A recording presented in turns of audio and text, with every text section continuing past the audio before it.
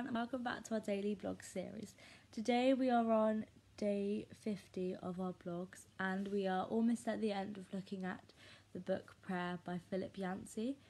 We are in chapter 11, the beginning of chapter 11 today, and the heading is Ask, Seek and Knock, and particularly looking at the title Battering the Gates.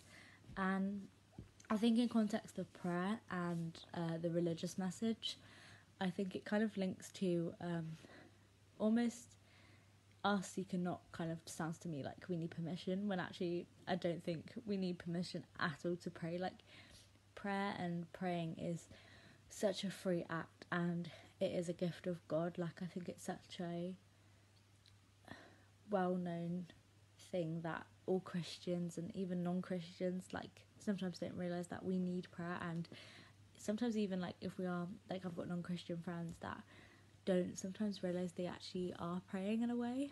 And I think when it says battering down the gates, it almost kind of links to battering down this image of having permission to pray, and battering down the gates. I feel like gates in this sense is almost like a barrier between us praying and that being answered and praying to God. So actually showing that we don't need these barriers, or almost if we are fearful or doubtful of what we are trying to say, or if we are feeling really down within ourselves, or we're just having a down day, that we don't need this permission to say how we feel. And that actually God's saying, and Yancey's obviously saying in his book, that we don't need this permission, and that prayer is free, and it is an act of God, and it's an act of grace as well.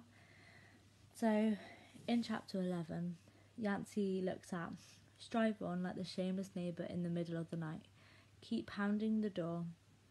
And I think this also shows that how we can be persistent in praying. So if there are the demons or our doubts and our worries are getting in the way of our prayer life and our opportunity or ability to pray or feel almost positive or optimistic, that actually God tolerates our requests and demands those supporting the cause of God's own kingdom. So when we need prayer, or we feel perhaps down, that we have that permission to pray. And because we are children of God, and praying is this such faithful act, that when we are persistent within our prayer life and wanting almost to get closer, like I've always said, prayer is a way of getting closer to God, and our prayers, no pun intended, but our prayers and our wishes, I guess, and our thoughts are being answered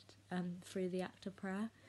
And I think as well, if you look at the three words ask, seek, knock, it's almost like you're asking for your prayers to be answered, obviously. So you're asking for somebody's pain to go away, or somebody's hurt, or just that an exam goes right for somebody, and then you're seeking that almost advice. So I almost think sometimes that if we look at God as a counsellor, or God as a therapist, because then you're seeking for their advice almost, and their support for your wishes and the support for your prayer.